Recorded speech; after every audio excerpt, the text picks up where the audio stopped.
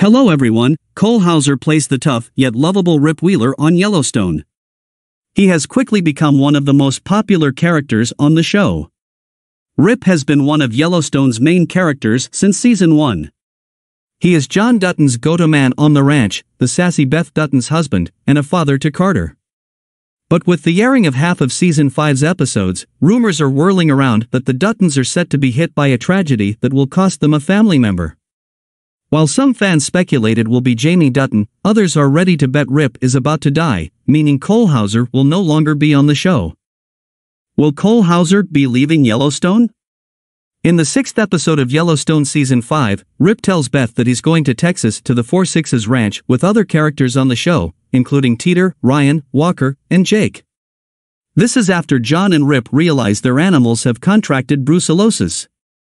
And they must separate them from the main herd to prevent it from catching the disease, as it can drastically affect the ranch's income. As Rip informs his wife, he'll be away from Yellowstone Ranch for about a year, which is why fans speculate he's about to leave the show. With Rip Wheeler going to the 4-6's ranch to deal with issues there, it's likely he will only be away from the Yellowstone Dutton Ranch for only a couple of episodes. Cole Hauser wants to continue working with Gil Birmingham and Taylor Sheridan. Before the premiere of Yellowstone Season 5, Hauser expressed great interest in working with Birmingham and Sheridan. Speaking in a live stream with the SAG-AFTRA Foundation in early 2022, Hauser said, "Gil and we don't get an opportunity. I want to work with Gil a little bit more." Gil promptly after, "Yes."